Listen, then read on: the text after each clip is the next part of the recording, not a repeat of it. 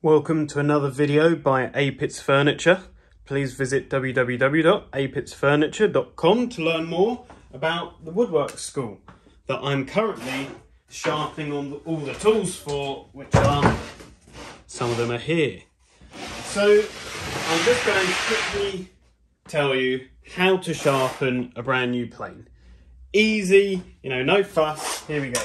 So this is a high quality, this is a rabbeting block plane, but for the purposes of this video, any modern good quality plane, what is it, Wood River they do one, this is Quangsheng Luban, all that. So first of all, let's take it apart. So we're just going to undo this brass knob screw here, take that off. Have to take the blade out at an angle on this one, not normally. So you can see it's covered in grease. See that? Right, so thinners is what I'm using. Do this in a well ventilated area. We're just going to get a tiny bit of that on this rag, and we're just going to wipe off any of the grease, because we don't want the grease on our sharpening equipment, nor do we want it on the wood and the work that we're going to be using these tools on. Tiny bit more. The body of the plane is also covered in the grease. So with the oil. So we'll just get that off quickly. They put this on just so it doesn't rust in transport. Also, don't forget the inside of the plane. Right, grease free, oil free, great. Right, put a lid back on that. Now, sometimes with new planes, the mouth, which is this part of the plane, might have a burr on it, which might then affect your plane iron sitting flush. So I've just got a really small fine file here, and I can see and feel that there's a burr on there, and I'm just going to carefully file this out. I don't want to be filing this surface here, that's where the plane iron sits, but just this very edge, right on the edge of the mouth. Just want to make sure that there is no burr on there. Feel that with my hand. I've got a little brush here.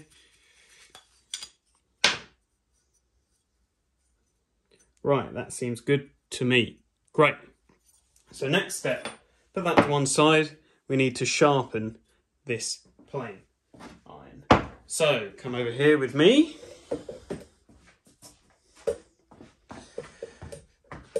Now, where are we going to sit you? We'll sit you right here.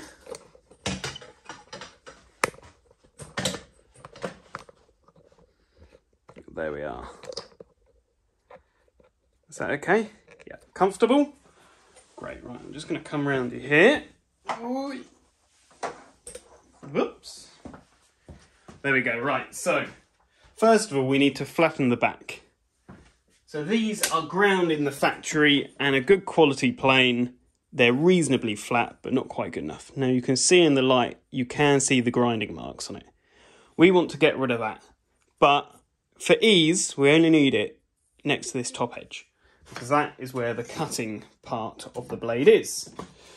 So I use Scary Sharp. You can look this up online.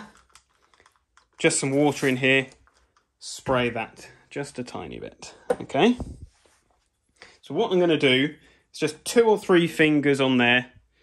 You only want this about 25mm, an inch over the edge of your sharpening stone. Force down with these 2 fingers. This one just for a tiny bit of support. We're just going to move this backwards and forwards a few times. Now this is a 40 micron sharpening stone, or sharpening paper. You just want to do this a few times. There you go, maybe 20 times that was. Get a tissue. And now we can see immediately where our high spots are. Our high spots are the shiny part. So we can see along here and along here they're shiny. So what we want is this edge here to be shiny. So we'll keep doing that. So I use this Scary Sharp system, which is actually just some very high quality adhesive backed abrasive papers that are attached onto a piece of glass And then the piece of glass is glued onto a piece of plywood that is in this makeshift nailed together jig. I find it good in terms of its price. It is very cheap compared to other high quality options that go to very fine finishes. Unlike a wet stone or an oil stone, they do not cause a dish in them, so you get a camber on the blade. We don't want that. So we keep doing this. La la la la la la. Go to the other side if you want. Let's have another look. How's it going? So we're slowly moving up, but we want this edge. We don't care about the rest of it. We just want this edge here. So I'll keep going. I've done this many times today. Annoyingly, this is the worst one so far. Often, by this time, they'd all be done across that top edge. So we're just wanting the mirror across the top, 1 or 2 mil of this blade. We don't need a huge amount because, like I say, the cutting edge is at the edge of the blade. So we don't need it to be super flat for the rest of it. Obviously, as you sharpen the chisel or the plane iron, you'll then need to flatten the back further down the iron as you go, because you'll be reducing its length when you sharpen it. But once this is done the first time, it becomes a lot easier. So you can see here, we're beginning to curl back round on itself. So we're slowly closing that up.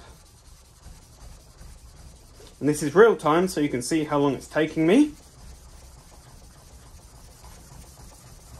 We want to be careful we don't tip this blade at all, because then we're not going to have that back flat. We're going to put a groove in it.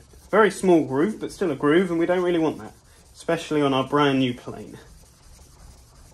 So we'll keep going.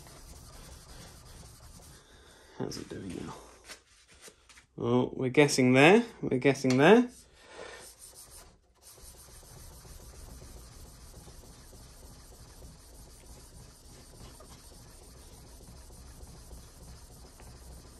Keep going, adding water where we need. Now you can get special additives to put in the water for lubrication and anti-rusting properties. We're doing this, the quick and easy, cheap way.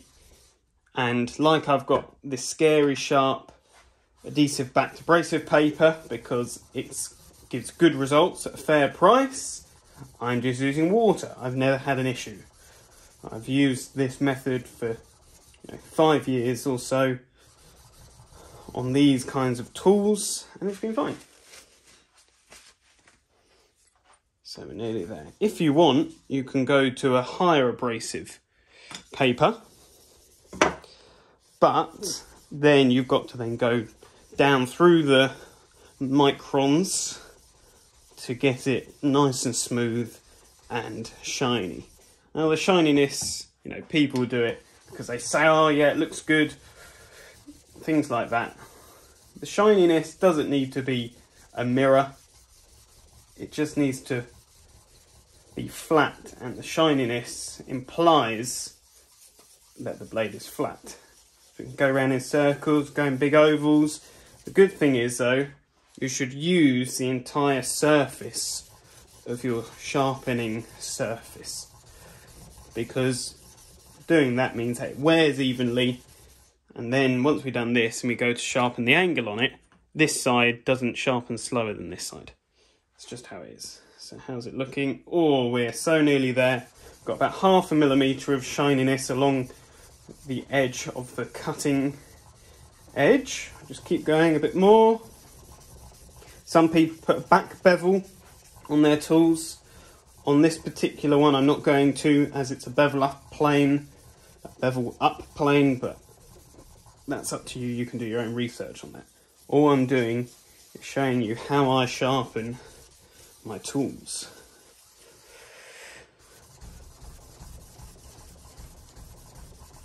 Keep going here. Right, let's have a look. Carefully, don't cut yourself. Right, we're going to keep doing that a tiny bit more. for demonstration, let's go up to a higher grit and show you what I mean. So at the moment, it's nice and shiny. You can hear how much more abrasive that is. And I can feel it with my fingers, that it's requiring a bit more force, a bit more oomph to move it across that sharpening surface. Good to put a bit of music on in the background, so you can immediately see that is not as mirror-like as it was before. But I can see that the grind marks from the factory are going away, which is what we want. Well, at least along that top millimetre of the blade.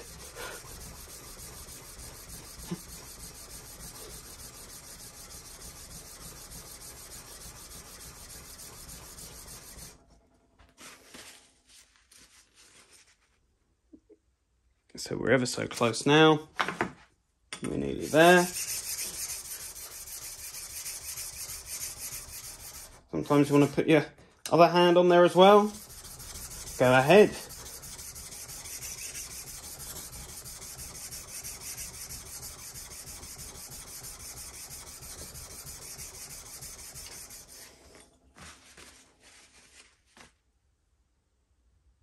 Now the plane that this particular blade is for is a rabbeting block plane, which means that the blade is T-shaped, as you can see.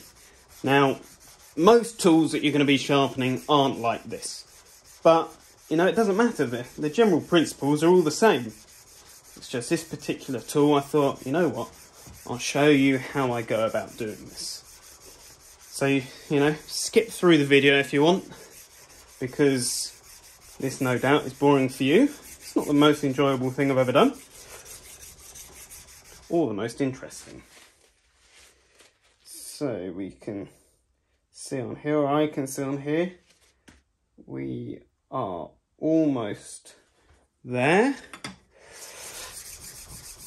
Sometimes I like to put the chisel or the plane iron at a different angle between the grits, so that I can see when the scratch lines are gone from the previous grit. Because if this is 100 micron, if I go all the way down to 20 and there's some scratches in there, I'll have to go all the way back up to 100, or not 100, but the one lower. So the one I've got is 50 or 40. Go from there all the way back down to 20, which is just a bit annoying. So I can see on here, I'm happy with that. I've got a nice small edge across the top of that plane blade. So now we will do this a few times on the 40 micron, polish it up. I'm going straight now, where I was going at an angle before. Move over to the other side of the stone, go again. Now I'm putting down some force, but not a huge amount. You don't need it to be a lot. Keep going. Right, let's have a look. Now that is polishing up nicely along that top edge.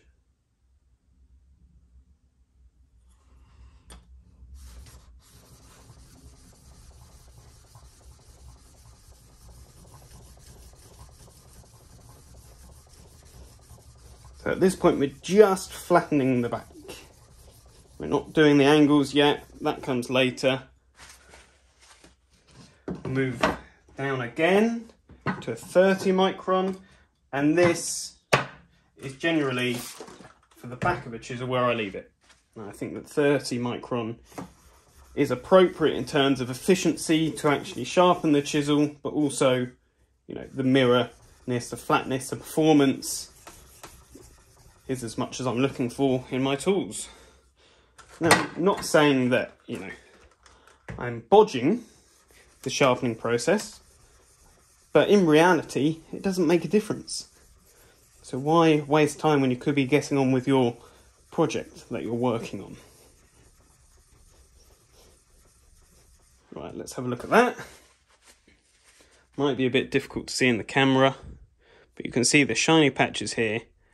this original grind in the middle, and just across APITTSfurniture.com, just across that top edge, it's ultra shiny. So that's what I'm looking for. Right, I'll keep that in there at the moment. So I like to use a honing guide. This makes sharpening a lot easier. This particular one is a Veritas one, but you can get lots of different brands. I bought this second hand. So this blade, I know, is 1 3/8 or thereabouts. So I'm just going to set that on mine. I won't go through that too thoroughly because depending on what you've got, that's fine.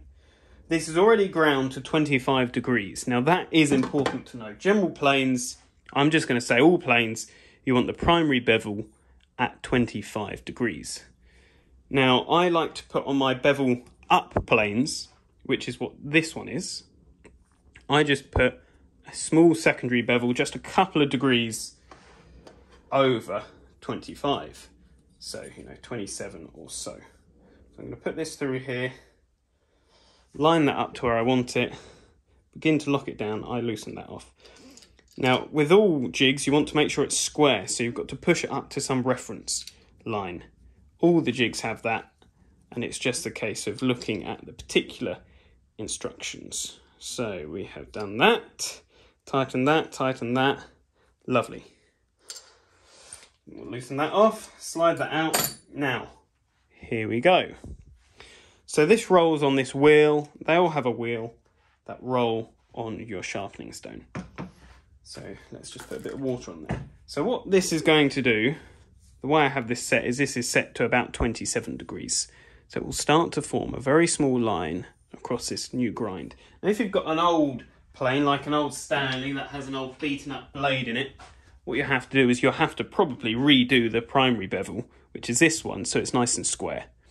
These are brand new. I'm talking about how to set up a brand new plane here. You don't have to do that. So I can just go straight on to the secondary bevel. Now I'm starting on a 30 micron, which is quite fine, but that's fine. The secondary bevel only needs to be, a couple of, maybe a millimetre line across. So we'll just do that a few times, what that maybe 20 times, so we can see this blade is very, very slightly out of square. We've got more of a shine here than we do here. So what we want to do is keep doing that until we have that shine across the entire edge of the blade. If we don't do that, then we're only really sharpening part of the blade, and that's, that doesn't help us at all. Because then when we plane, we're only going to have half of the plane iron be sharp, and then it's going to mess up all sorts. So if that's taking a while, no, that's nearly there. Might be able to see that shiny part. You can nearly see. That's so small. That's maybe 0.2 mil at the moment.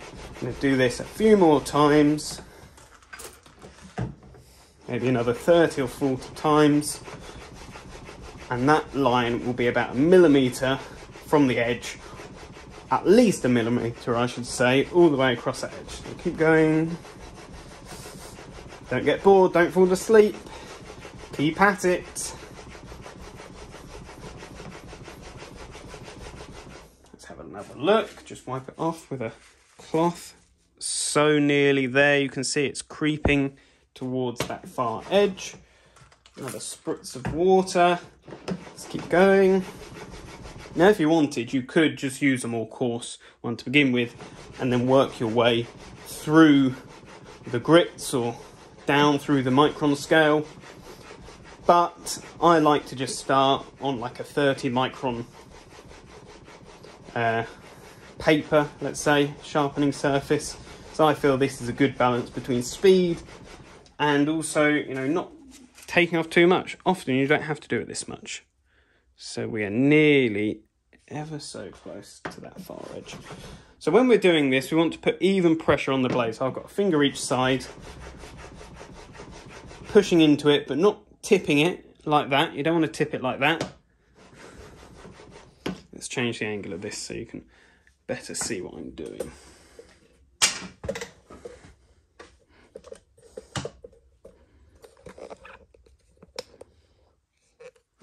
go, see if that's any better.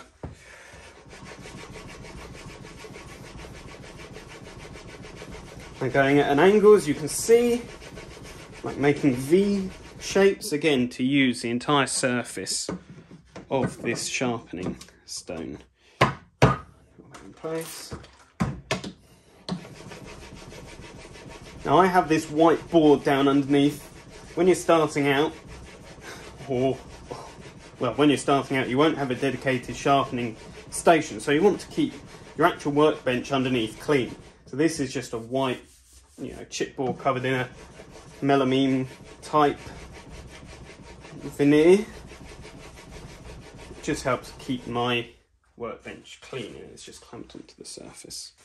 So we're so nearly there. Just to speed things up, we'll go up just to the 40 micron.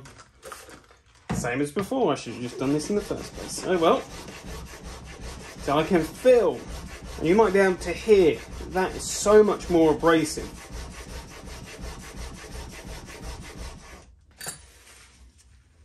There you go, you can see straight away we have a nice shinier surface across the edge. Go back to the 30. Sorry for wasting your time, should have done that to begin with. Bit of water on there. What's that? Oh, a bit of tissue.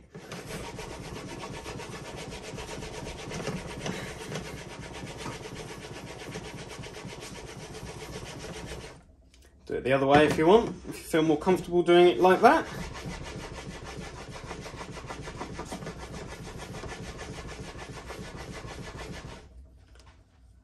Give it a wipe, have another look. Yeah, I can see that that is getting shinier. Great. So now we're going to go down to the 9 micron, which is, very smooth. Almost like a, silk. Very smooth. And it's almost like a leather strop, almost, in terms of how fine it is. This is just buffing the surface. So while we do this at an angle, we're creating a burr which you can feel with your finger on the back of the blade, which means that that cutting edge actually isn't very sharp because you've got that burr. If you think about the iron itself comes here, if you've got a burr coming back, it's almost overlapped, so it's extra thick, which is what we're trying to avoid. We want that to be really thin so it can really easily slice into the wood. Right, let's have a look at that. Lovely stuff. Fantastic. So what we're going to do is take that out of our jig, and we're going to address our honing guide. We're going to address that burr that I can just feel on the back of that blade. So what we're going to do is we're going to go to our sharpening stone, a bit more water, and we're just going to pretend to back it again like we did before. But all I'm going to do is just one downward stroke. Now come here, feel the angle where it's at, do it again. One down, and that is where I leave it. Now that is a super sharp blade. That is unreal, okay? So that's what we're looking for. Just clean off any dirty water from the sides because we don't want our iron to rust. Okay, so now we've done that, what we're going to do is put it back in our plane. So bring you over here. So we've degreased our plane body. We can rest this in here. I just like to make sure that this depth adjuster is roughly in the middle, which it is, just in case it's not. Put our iron back in there. And I just make sure you don't want it all the way up here. If you can see, that is ages away from the edge. So what we want to do, put it down a few notches to where it's almost sticking out, but not quite. We make it as square as we can just by eye, clip that in place and tighten it up.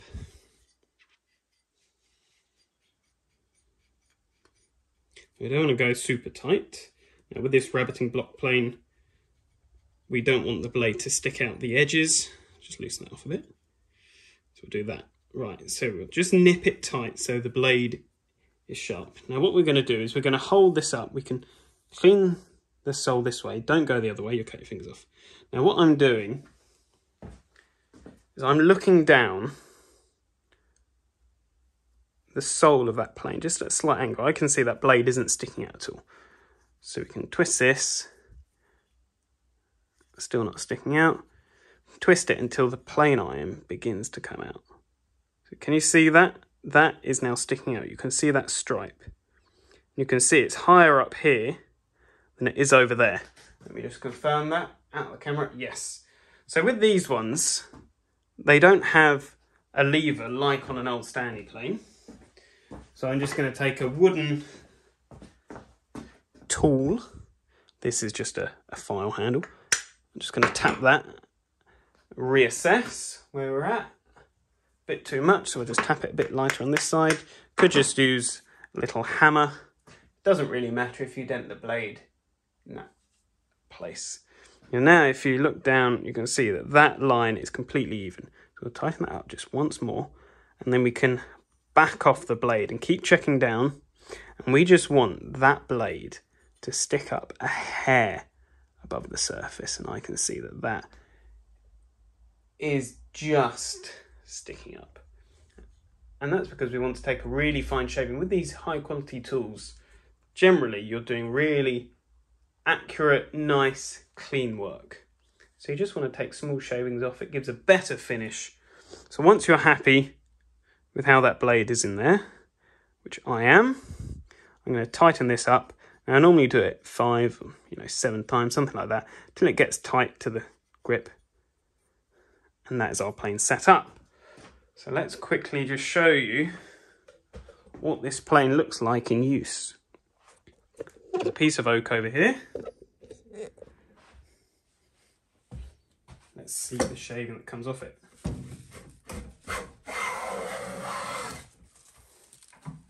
Look at that. Now that, if you can hear, is quite thick. So let's loosen that off 5 times again. Withdraw the blade very slightly, tighten it again. Now, I'm not doing it by sight anymore because you're not going to be able to see that. I'm now just doing it by the feel of the tool and the result of the shavings. So again, tiny bit too far out. We'll go back again. Did I just go the wrong way there? No, that's fine. Tighten it up. Now these shavings are getting finer and finer.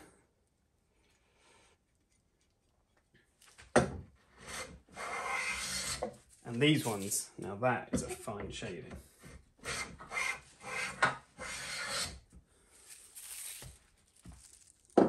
Here you can see how fine these shavings are. They just break apart, they're so thin.